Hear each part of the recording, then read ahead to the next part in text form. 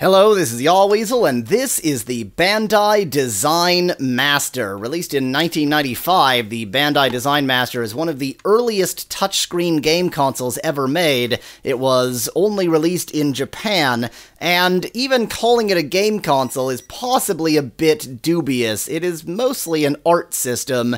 You can... Oh, I've already got something drawn there. Let's move right on. You can draw in this sort of built-in drawing program, and it also comes with stamps that you can stamp onto the screen. But it is a game console, and it does have games available for it. Here's a Dragon Ball Z game, here's a Sailor Moon game, here's a Rockman, aka Mega Man game. This is, in fact, the special edition Mega Man version of the console. There were only ever 4 games released, of which I have 3 here, but the interesting thing about the games is, well, those were the game cartridges. Here's a bunch more cartridges, more Dragon Ball Z, Slam Dunk, Street Fighter 2, more Mega Man. These are design cartridges, or manga cartridges, that's what the M is for, and the idea is the game cartridges, well, the games, are all in some way about drawing, but like I showed, you can put stamps in your drawings. Well, most games for most consoles are male, they plug into the console. These games are hermaphrodites.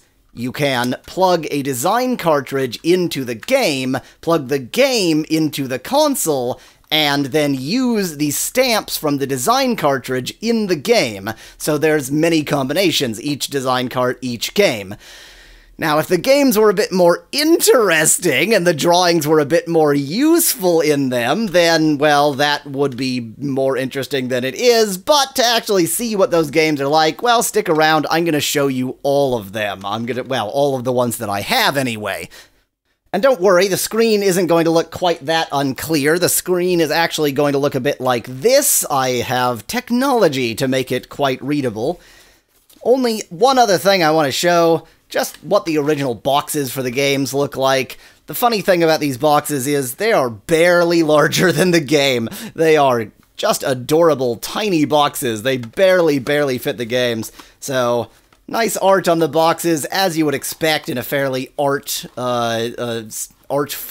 game console.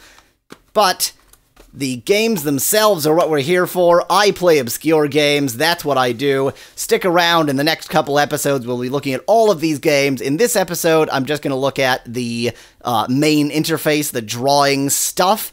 Finally, I'd like to thank RetroRomper for loaning me this system to actually record all of these games on it, and I'd like to thank Sen for doing the translation. I'll put links in the description below to something related to both of them, and also to the high-quality scans of all of the box art and that sort of thing, if you want to take a look at that. But stick around for now, and we'll take a look at drawing on this strange device.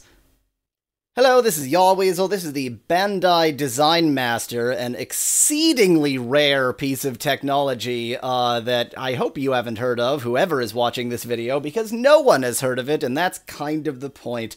So this was a game console, I suppose, and it comes with, well, it has available games, of course, games for the game console, but the curious thing about this particular game console is that they're not only games, there are so-called design cartridges, and the design cartridges plug into the games in a surprising way, and no one's 100% sure what that means or what the implication is, but that's what we're going to learn. However, as a first step here, let's start by just looking at the system itself and seeing how it behaves on its own. So I'd like to thank Sen, who is joining me silently to do translation. We're going to figure out what everything says. So it is the Design Master, and thus this is sketch mode. These are sketches 1 through 6, and this apparently says opening and puzzle. So I think with no sketches, if I click puzzle, it's not gonna... Yeah, that's quite the puzzle, Design Master, thanks. Maybe there's supposed to be a sliding tile puzzle here, but instead there's a white screen. Great. I'm gonna assume that says back in the bottom right. Okay, let's go back. Oh, that wasn't back. That was like choose puzzle or... Oh, that actually became a puzzle. Well, then now I'm just very curious how to actually get out of here. I know one way to get out of here. Restart the system. Okay, let's actually focus on the sketch mode for a bit. So I have discovered that in this sketch mode, if I sketch something... Hi. There we go. Then, yeah, it'll accept my sketch, and then this A, B, C, D, E at the top are menus of things you can do, particularly if I double-click and thus cancel out of the menu. That's probably good. Okay, so menu A is just, like, go back to the main menu and saying that this is sketch 1. Actually, I am curious what happens if I click sketch 1, given that we are in sketch... Oh, it's not clickable. It's just to tell you we're in sketch 1. Fine.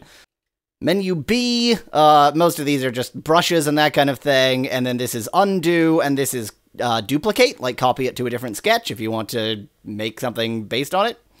Here's menu C. It is full of, I assume, stamps. I guess I haven't tried one. That's a stamp! And as well, this says, like, letter stamps, as in, you know, mostly Japanese characters, although the... Oh, it switches... Oh, God, this would be a slow way to write a letter. Anyway, it will eventually switch... it also supports, of course, the Latin characters, so you could write that way, too. This is a beautiful drawing I'm making. D does nothing. Don't know why. E says send and receive, and it has a music note, and I'm really distressed about that. And when I clicked that, it... What?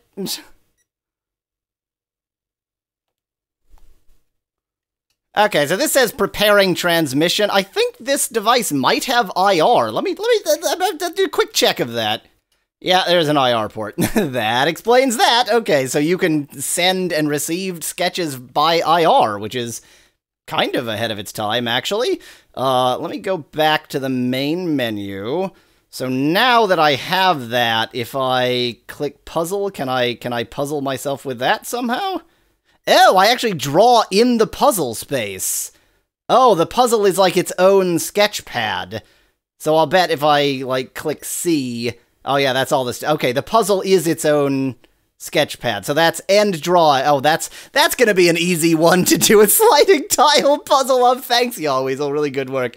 Okay, so that's the built-in things. I think the only thing I have missed, and I guess I can get there from menu A. The only thing I have missed is this. Which is just also somewhere to sketch. So the translation I've got is opening, and it also just seems to be somewhere to sketch. I'm thinking maybe it'll affect the game when we put a game cartridge in, so let's just stick a bunch of terrible stamps all over the screen and see if that does something.